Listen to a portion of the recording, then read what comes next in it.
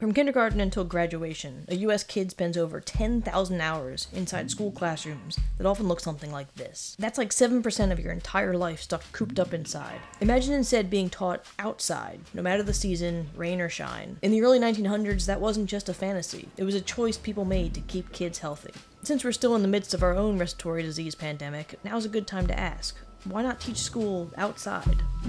My name's Christina Berge. I'm an evolutionary biologist, not a historian. But I do teach a class indoors during a respiratory pandemic, so this topic has been on my mind. This video is also brought to you by the cold I currently have, which is why I'm not turning on my camera for this week's video. This is what I look like when I'm healthy.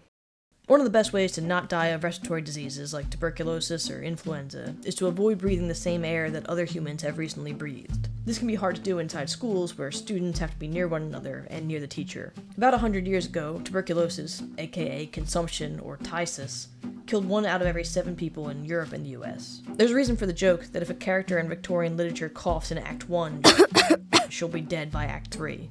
TB killed a lot of people. Back then, people didn't know tuberculosis was caused by a bacterium. They thought it was caused by a lack of fresh air and sunlight and spending too much time indoors in stuffy rooms. Ever since Hippocrates, he of oath fame, people had thought that a miasma or bad polluted air caused many diseases. In fact, the name for malaria reflects this same idea. It's from medieval Italian mala, meaning bad, and aria, meaning air, because it was thought to be caused by noxious swamp winds. Based on all this, in 1904, the town of Charlottenburg in Germany decided to start an open-air classroom, a Waldschule, or forest school, to help delicate children who were at high risk of tuberculosis. The concept spread to the rest of Europe, where it became very popular. It also took hold in the United States. This is my favorite of the old photos. This one is of a classroom on a ferry in New York City from around 1915. You can see the Brooklyn Bridge and the Woolsworth Building, which would have been the tallest building in the world at the time. I live in an apartment in New York City, so pretty far from nature, but I'm recording this from my getaway house up in the mountains. The history of this place, the Catskills north of New York City, owes a lot to the idea people had that fresh mountain air was good for health. In fact, a short drive from here, there used to be a sanatorium, like a fancy hospital spa, built in 1896 for the treatment of tuberculosis. Wealthy people would go there for open-air treatment, which was the cutting edge for TB.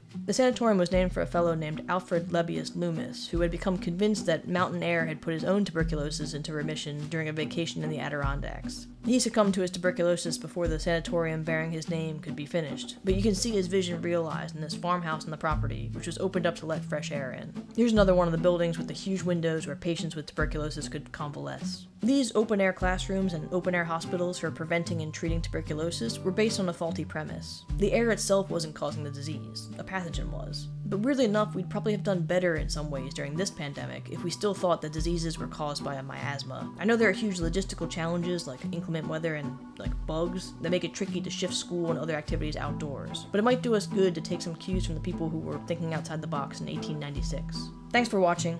If you like listening to me, a non-historian, talk about history, be sure to check out the video where I walk the length of Manhattan twice and talk about interesting factoids along the way. You can also subscribe for the typical evolutionary biology and public health content posted weekly. Hopefully by next week I'm healthy enough to show my face, or at least sound like I'm not dying of TB.